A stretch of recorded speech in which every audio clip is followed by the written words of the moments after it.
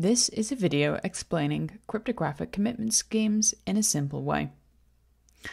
First, a non-cryptographic analogy is that of an envelope. We take a secret value, we seal it inside an envelope. This sealed envelope is our commitment.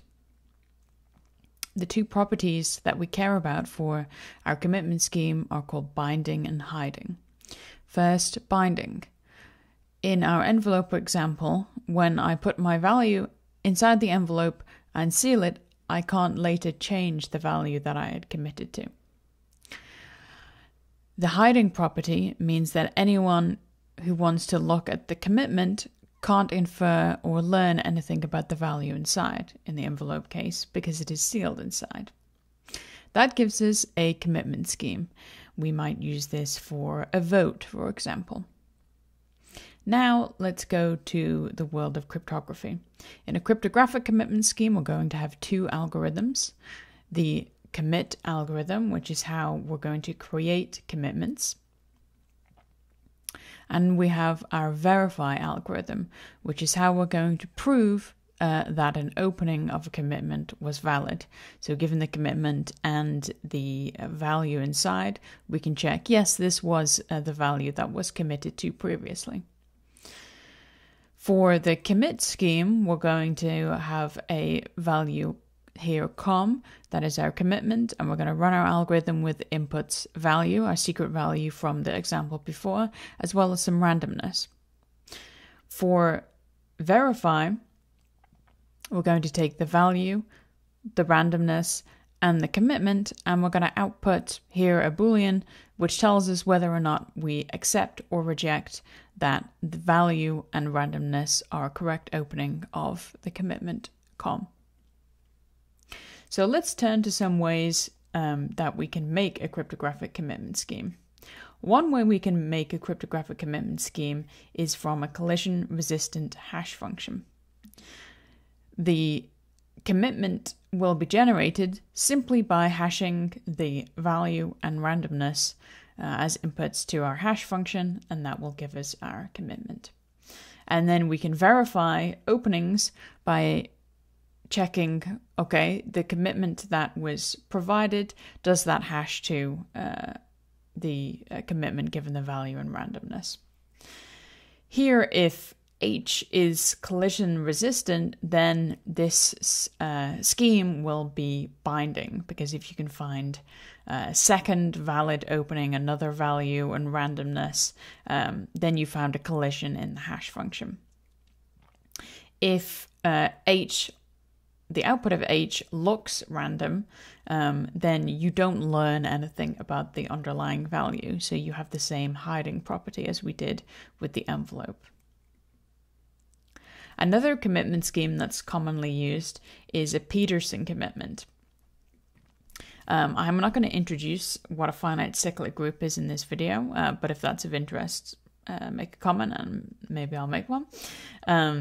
But in this commitment scheme, we have a finite cyclic group, such as the sort that's used in elliptic curve cryptography. So a group in which the discrete log problem is computationally hard.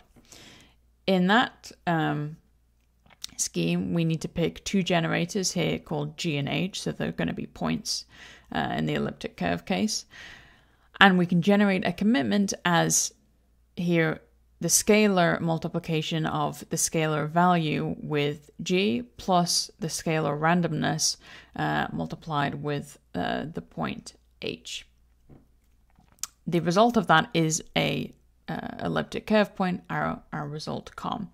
And to verify a commitment is a valid opening, then we can take the value, randomness, recompute, and check indeed we got the expected commitment. One kind of handy feature about these Pedersen commitments is that they are homomorphically additive, which means when we add the commitments together, we get the commitment of the sum of the values that we committed to. And we can do that without knowing the secret values. So let's show why that is the case. So here we're going to add two commitments together, commitment 1 plus commitment 2.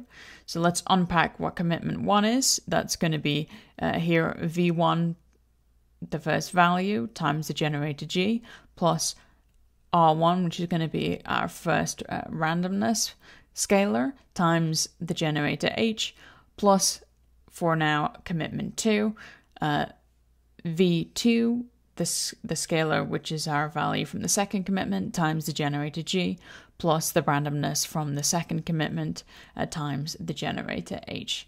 And rearranging, we can group together all of our values and all of our random scalars, and that is equal to the commitment of v1 plus v2. And recall, we did all of this without knowledge of v1 or v2. So that was a whirlwind explanation of what a commitment scheme is in general and the two properties that we want from the scheme, binding and hiding. We showed the two important algorithms for a cryptographic commitment scheme, the commit and verify algorithm. And then we showed two concrete schemes briefly, one based on a collision-resistant hash function, and the second based on a finite cyclic group where the discrete log problem is hard. And this Pedersen commitment scheme has the bonus of being additively homomorphic. I hope this was useful, and thank you for watching.